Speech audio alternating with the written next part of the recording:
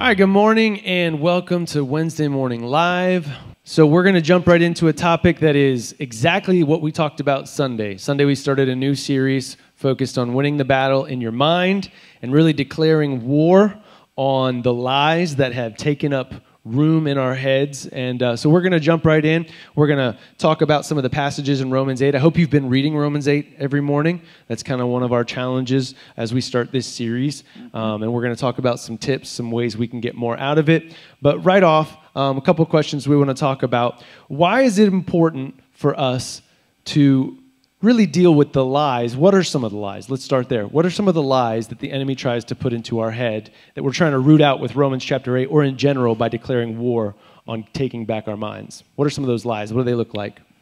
Not good enough. Yep. You know, not having all the answers, not being able to no one will listen to you. Defend. Right. You shouldn't speak up until you know everything. So you just keep your mouth shut. Yeah. What are some lies that maybe Satan... Well, ditto to what he says. The biggest lie is that I don't know enough. That's right. And can't really rely on the Holy Spirit to give me the right words. Oh, yeah. Mm-hmm. And that's really what it comes down to. He's going to do that. I'm not bold enough to trust that God will provide me an answer or the right response. Correct. And so I'll just spend my whole life afraid to speak up or afraid to really allow God to use me. And there's lies like from the enemy, but then there's lies we tell ourselves, right? Like we just convince ourselves that, man, not only is the enemy saying that about me, but I believe that. Yeah. I'm no better than my worst moment. I'm no better than the sins that I've committed, and I could never be forgiven. Or I mentioned it on Sunday, and I was talking in my men's group last night. We were discussing some of these same topics. We were talking about really taking hold of our thought life. It was where our Bible study plan took us, and a lot of the guys talked about how you can be distracted not even by bad things or good things, just by guilt. You can do something, and then for weeks, every time you want to do something for God or every time you want to draw closer to the Lord, it's almost like Satan reminds you, oh man, God doesn't want to talk to you. Yeah. Remember what you said? Yeah, nothing more than Satan wants than for you to be your biggest critic. That's right. Let me critique myself. Let me find the areas that I'm weak in, yep. Rather than saying that God can overcome my weaknesses. That's right. Correct. We will focus on our weaknesses and we'll critique ourselves. And it'll rob you of a week and then a month. And before you know it, you've spent a whole year just determined in your head that you're no good, that God can't use you. And that is never how Christ intended us to live. And that's really why Romans chapter 7 is so almost discouraging. Paul says, woe is me. But then Romans chapter 8 is so encouraging. He says, but there is no condemnation for those who, not those who've done this much or haven't done this, but those who are in Christ. That's all of us. There's no amount of good we can do to undo the sins we've committed.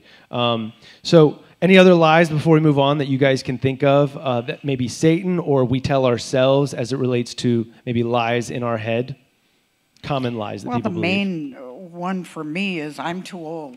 New technology is taken over, so I'm not qualified to serve because I don't know as much out there. That's really good. And relate to others. And on the flip side, you know what Satan tells me sometimes? You're too young. People want a more seasoned pastor. You shouldn't speak to that until you're a little older and wiser. And then when we get older and wiser, what do we say? Oh, well, they want somebody younger and hipper. Satan loves using the same lie against us in this season and then that season. And obviously, I'm right in the middle of you guys. So he's way older than me. I'm in the perfect age. And we have the middle of the road. Everything's great. No problems. Absolutely. I think another lie that I really have fallen victim to is that there's this perception that everyone else seems to have it together. All these other pastors, man, they don't make the mistakes that I make. Or all these other husbands, they seem to have their act together. And so when the lie becomes maybe not necessarily about you, but about others, you believe man, they have really, I'm the only one that is as jacked up and messed up as I. And that's another lie, but from a different angle. And when those lies get in, man, it's hard to unpack them. Yeah, it's to compare ourselves. I was thinking about that same thing. It's compare ourselves to others, but it's both ways. You know, we compare ourselves and we don't measure up to what somebody else is, but a lot of times we compare ourselves and say, well, at least I'm doing better than them. Right. And so I'll find someone at the very top, be like, oh. And then I'll be like, well, at least I'm not better than that guy. So I'm okay. I'm okay. I'm good. Yeah, and if they knew that I did that, boy, I don't know if they'd like me What is anymore. that you did? Oh, I'll never Share with tell. us. I'll never tell. So the lies are there. They're constantly there. And by the way, I'm confronted by them most often when I'm on social media because that's often when I feel like I don't compare to the people I do see or I'm like, man, I can't believe how they've got it together. Why is it so important, and why have we as a church determined to combat these lies with the truth of Scripture? I didn't say, why is it important to combat these lies? We know that. Why is it important to combat these lies with Scripture specifically, like we're attempting to this week? No, because Scripture is truth. I mean, we have to believe that Scripture is truth, and that when God says, like in Psalm 139, that He created us and He loves us just the way we are, right, we have to believe that and not believe the lie that, oh man, they're never going to like me because of the way I dress or talk or whatever. Yeah, God loves us. He loves us too much to leave us the way that we are, but He loves us and yet offers salvation and forgiveness regardless of who we are, what we've done. And that's where transformation begins. And so none of us woke up and were just perfect and ready for salvation. We came as we are, whatever we were wearing, whatever we were doing at that time. Correct. And then over the course of time, Jesus does begin to change how we talk to people, how we communicate, or the language we use, or the actions, that we allow in our life. We have to believe it's a heart change. That's right. Not an it doesn't start on the outside. Physical. And that's what we're talking about here. A whole bunch of Christians have tried to start from the outside in, and we're talking about starting from the inside out and really beginning the battle in your mind. Kevin, anything else you want to add to that, like why it's so important to combat it with Scripture specifically? I think it's easy. You put in the weapons the enemy uses, but distractions. It's so easy to, if you don't combat it with Scripture, it's easy to become distracted by the ways you're trying to combat it. You can become distracted by being so busy that you're doing good works, you're doing good things, by giving, by helping others, by trying to earn. And it will become a distraction when the Bible's very clear. It's not about what we do, and Paul even says God puts this in my life so I don't boast about these things. If I do it in my own power, I wouldn't need God. Right. It's meant to force us to depend on Him. And so that's where Scripture is just huge. And Scripture is written for all of us, not just for the philosopher, not just for the smartest people out there.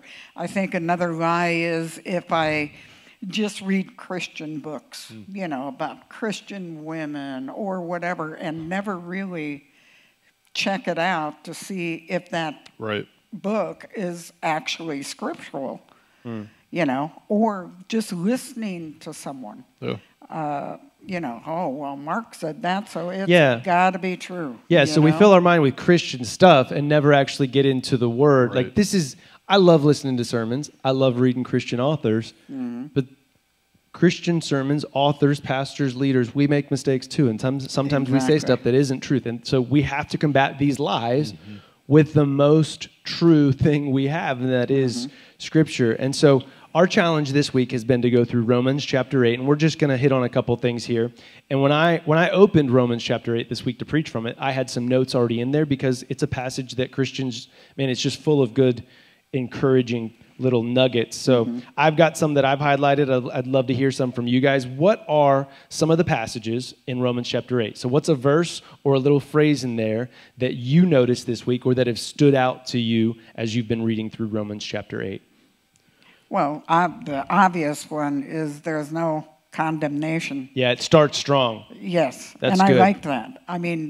And he says there is none. No, not, well, there's some. Right. That's good. And I like that. I like the positive that there is no condemnation. One that I noticed, I kind of highlighted it here. It says in verse 15, you did not receive the spirit of slavery to fall back into fear, but you have received the spirit of adoption. Right. Back then, there were a lot of servants and even slaves, and Paul encouraged this in the New Testament church. He encouraged them not just to treat their slaves well, but to free their slaves and to adopt their slaves. And what that meant was a slave would become an heir in the household and actually receive not just wages for his work and not just a little bit, but he would become an heir with that man's sons. And to Paul, this was a beautiful illustration of how we, as slaves to sin, in the body of Christ, become this beautiful, adopted son, daughter of the Lord. So that one stood out to me, and I think a lot of us, we tend to feel like we're slaves falling back into fear. He said, no, spirit of adoption is sons by whom we cry, Abba, Father. It was personal to cry out to God as Father. Right. What you got, Kevin? Yeah, and that same verse stood out to me, and I heard something this week on the radio about an individual who has to, when he comes to his heavenly Father, Abba, Father, he has to separate himself from his earthly father, because his earthly father did not give him that father figure that he needed. Yeah. And so this verse really stood out to me after hearing that, because it's just a reminder. Many of us did not grow up with fathers. Yeah. Many of us did not grow up with loving fathers of a good example. Right. And so there is a separation there. This is not the same here one birthday, gone the next. Father, this is a father that loves us, cares about us, is there for us regardless. That's good. And so that father thing just really stood out to me. You know, it's something that I want to have as my family. I want to be the father I need to be, and I know that's your goal. And I would hope every dad watching this, our goal is to be the father and the moms that we need to be, the loving, the support. And when we are, we would hope that points our children to Jesus, to the Lord. Another one I noticed was verse 18. He said, I consider that the sufferings of this present time, again, writing to people who are being persecuted, aren't even worth comparing with the glory that is to be revealed to us. I mean, the hope in that, like, hey guys, this is bad. It is only going to be that much better in heaven. Anybody else have another one? If not, I'm going to jump right to my favorite one, because he kind of chases that thought and says, there's nothing that can separate us from the love of God. He says, what is there? Who could separate us from this love? Down at the end of the passage, he didn't spare his own son. Who is to condemn? How can they separate? Who shall separate us from the love of Christ? Tribulation, distress, persecution, famine, nakedness, danger, sword. He says, man, nothing can separate us. So even our own lives, even our own dysfunctional lives can't separate. Like, that's the beauty of being in Christ and having faith. Well, and I think that also goes back to, I love the word adoption. Yes. Because adoption to me means I was chosen. That's exactly right. If you adopt a child, you choose that. It's not that you just kind of fell into your circumstances. He chose me. And then it goes into, there's nothing that can separate that. That's right. You're adopted now. You're exactly. in. There's a piece of paper signed, but he chose me. That's good. One of the things we're encouraging you guys to do is to consider, as you go through, you're about 3 mornings in, maybe read Romans chapter 8 this morning from a different translation. And so whether it's the CEV, the ESV, the NKJV, the YLT, I mean, there's all these translations, and I listed some in our Facebook group. I'd encourage you guys to read it and just really marinate on this truth of, man, there is hope, there is joy, there is freedom. We are not separated from God. It is just one of those truths we need to really allow to settle into our mind. And as we move through this series, we got to declare, like, I'm taking my mind back. Exactly. Anything else you guys would add to this exercise this week, this spiritual discipline, this habit we are forming? Anything you would I think every time you do read it, the Lord gives you something else that jumps out at you. Yeah, you were kind of which is what I like. You know, you don't. It's not like reading a regular book. Right. God talks to you through it, and depending upon how your day starts, He makes it personal. That's right. To you. You know, so maybe the adoption one was for Tuesday. It really kind of struck you. But then again, maybe the verse about, hey, nothing can separate. You know, so he gives you all these different little nuggets. Yeah. It'll be interesting to see what speaks to you on certain days. Like if Thursday's going to be hard and that morning you really focused on the hope or the lack of fear that we're called to. Yeah. Anything you'd add, Kevin, before we sign off? Yeah, verse 28, I mean, it's probably one of the most common verses that's when it comes to Christianity. Right over it. We know that for those who love God, all things work together for good for those who are called according to his purpose. And if we're not careful, this is a name it and claim it. You know, this is me. Mm-hmm. This is me.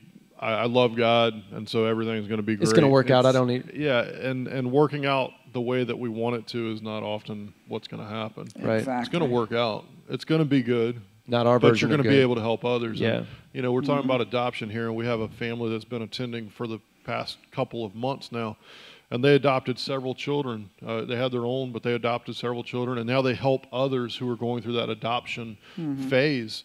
And the lives that they've been able to impact is just incredible. But the dad even told me, this wasn't what I had set out to do. Yeah. It wasn't our plan. It was something that we felt called to do because of the life that we had come through. And the thing is, they have helped so many people, so many families, so many children that they adopted, and they will be forever life changed. And there are things that we go through that God is preparing us to be able to help others. Yeah. Exactly. Expanding our ministry, expanding our territory, as Sue talked about last Wednesday. Man, don't pick on my topic with your sorry, topic. don't let me, Sue, don't let me sneak yours back in. All right, y'all. We love you, and we hope you are reading through Romans 8. We hope you are declaring war for your mind. We want to see you not just freed so you feel better. We believe that when we are battling for our mind, it's so that we can be freed to do what God is calling us to do, to serve, to make a difference, to actually allow God to use us to make more of an impact in His kingdom, whether it's in kids ministry or inviting neighbors to church. A bunch of us, when we get victory in here, it is going to lead to victories in our families, our relationships, our communities, the people who look to us every day are going to be blown away with the difference when we can get freedom up here and then start saying and doing what God has always called us to do. And you'll do it joyfully. That's right. Because you want to. That's right. Not because you have to. That's good. In order to do anything. That's good. All right, y'all. Let us know your favorite verse, a verse that stuck out to you in the comments below. Otherwise, we'll see you next Wednesday. Keep reading through Romans chapter 8. Have a great rest of your Wednesday. See you guys. Awesome. Bye-bye.